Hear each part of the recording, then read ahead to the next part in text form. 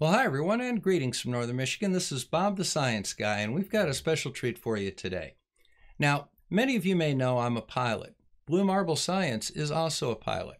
And we're going to devote this episode to Blue and I talking about various topics in aviation that relate to the flat Earth and some of the flat Earth arguments. So let's cue up the music and get going.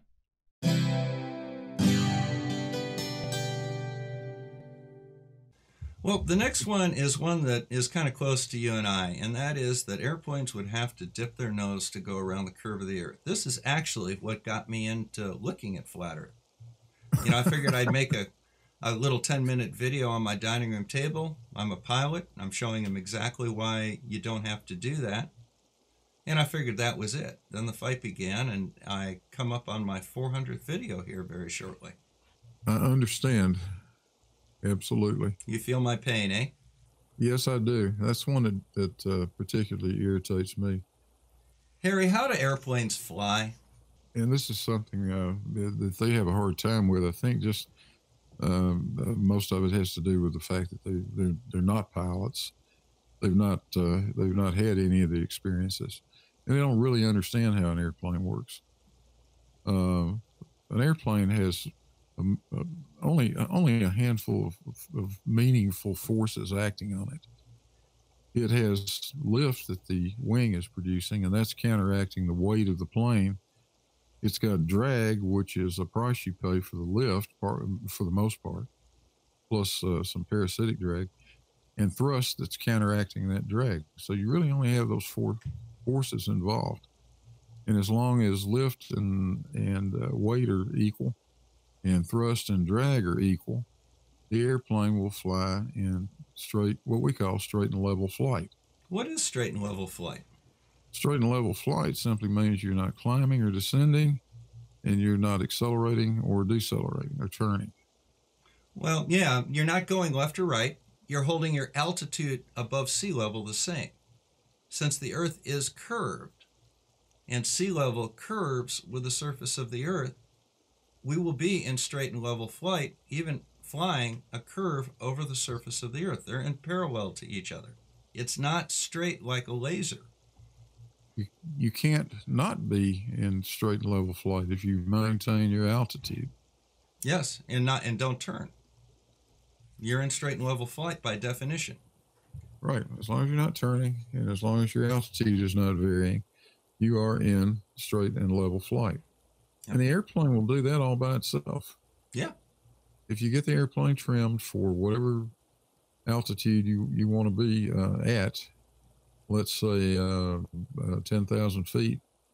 When I say trim, we've got a trim wheel, as you know, in the plane, and that adjusts a tab on the elevator, and that is used to for us to be able to relieve all the pressure, any pressure that we would have to exert on the control yoke.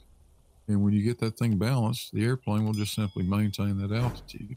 Unless something from the outside, like a crosswind, blows you one way or the other, right? Yeah, if something upsets it, as you burn fuel off and get lighter, it may want to climb slightly. You know, you can have some minor things like that happen. But pretty much it will fly hands off. Yep. And it will just stay at the same altitude. Why? Because the airplane doesn't know what altitude it's at. It doesn't care what altitude it's at. It only knows the density of the air mass that it was trimmed to fly in. And if it descends into denser air, and it increases lift when it does that, so it will climb back up. If it climbs, it will climb up into less dense air, it lose lift, and it will descend all by itself. That's how it works. You know, when you look at the old World War II movies, they're always wearing their dress cap with their headphones over it, and they always have both hands on the yoke of the aircraft. Mm-hmm. Have you ever flown with both hands on the yoke of the aircraft? I don't know about you, but I generally use a thumb and a finger just to kind of keep the thing from... That's all. That's it. That's all you need. Yeah, it's just basically to keep the yoke from getting bumped. Yeah. You know, and that's without an autopilot. That's hand flying the aircraft. So certain airplanes, certain types of airplanes may need a little more brute force when you're trying to land them. You may need to exert additional control pressure, back pressure, to flare the thing. Like the Cessna 182s are really bad about that. Yeah, they But fly like a rocket. yeah. Kind of like flying a pickup truck. Yeah. But up in the air, no, you don't need more than just a couple of fingers. Well, it's that big old engine sitting out in the front kind of makes you want to flop down, and you got to keep the nose of the airplane up. Now, the other thing is when you're trimmed to fly at a certain speed and a certain altitude, okay?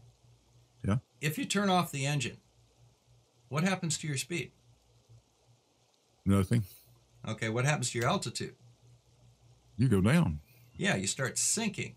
Does the angle of the aircraft, the pitch angle of the aircraft change at all? Nope. It just goes the same speed, but instead of going along under engine power, it starts sinking. Yeah. And eventually you're going to sink to the point that we're going to euphemistically call that we're going to land. So so long as the engine or the propeller does not fall off, which is bad for reasons that a lot of people don't understand, and that is if you lose the engine and or the propeller in the front of the airplane, your weights and balances are shot to hell, and you end up going down tail first. But if the engine just cuts, you can continue to fly. You're just going to start descending. You're just going to be landing. That's right. And down here in the lower 48, I learned to fly in Alaska, and we didn't have this benefit there. But down here in the lower 48, there's always an interstate lurking around somewhere. You can land on the highway, not a problem. Highway, bean field, something. Yeah. Plus, you happen to be up over the top of the Smoky Mountains in my neck of the woods. Yeah. I've had 2 times I almost got gathered flying an airplane, and neither of them were in Alaska. One was in Sault Ste. Marie, and the other one was down in your neck of the wood at freaking Ashe County Airport in North Carolina. I forgot about rotor clouds. Yeah, that can happen. Yeah, well, I kind of remembered it as I was landing and looking up at the runway, which was out on a little ridge. I was in the valley looking up on the runway. I hit full power and climbed to my landing. That was kind of an interesting experience. That's not the way it's supposed to work. But I'm still here. Yeah. I think we've all had those experiences. Yeah. Well, but the thing pilots say, we learn is, back to what we were talking about, pitch is airspeed, power is altitude. Yes. And that's one of the axioms that you get across to a student very quickly. Yes. When you start teaching somebody to fly. That's a wonderful demonstration. You take a student up, and I used to do this with every one of the guys I ever taught, guys and girls I taught. Take them up, get the plane trimmed, and then just ask them, what's going to happen if I pull the engine power back to idle? And they'll invariably say it's going to slow down. No, it won't. In fact, it may speed up a little bit. Yeah. Because you take some of the airflow off the top surface of the horizontal stabilizer. But it always surprised them when you can pull the power back and the airspeed doesn't change, but the plane starts going down. What a lot of people don't understand is how airplanes actually land. A lot of people think that you fly it down to the ground. You don't. What you do is you put your nose up, and then you trim for your airspeed that you want, say 80 miles an hour, 85 miles an hour. And then what you do is by controlling the power, you either descend or level off or whatever you need to do, and you work down the glide slope to the runway, and you end up landing like that. Yeah, if you do a perfect, absolutely perfect landing, approach and landing, it is a continual upward movement of the nose of the plane all the way to touchdown. Mm-hmm. And by upward movement, that means that you're slowing down as you get close to the threshold. So, like for example, in my aircraft, I have to fly, my safety speed, just bebopping around, is 120 miles an hour. My VMC is 85, and that's not really important what that is. Harry, you'll know what that is, of course. But as I come around, I fly around at 120. Now, once I'm lined up on final, I want to be at about 105 miles an hour as I cross the fence to the airport. And then when I touch down, I want to touch down at about 85 miles an hour. And with my engines almost back at idle, just enough to kind of keep the nose up.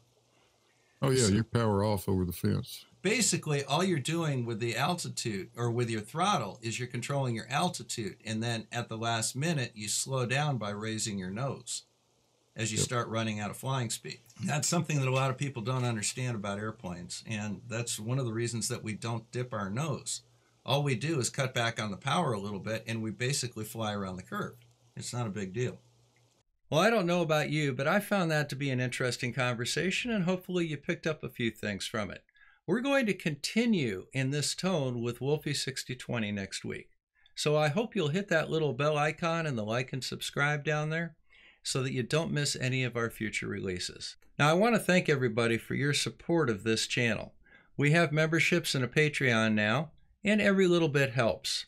With the memberships, you get a lot more insight into the behind-the-scenes production of Bob the Science Guy and do some live chats with me, so I hope you'll take the opportunity to do that.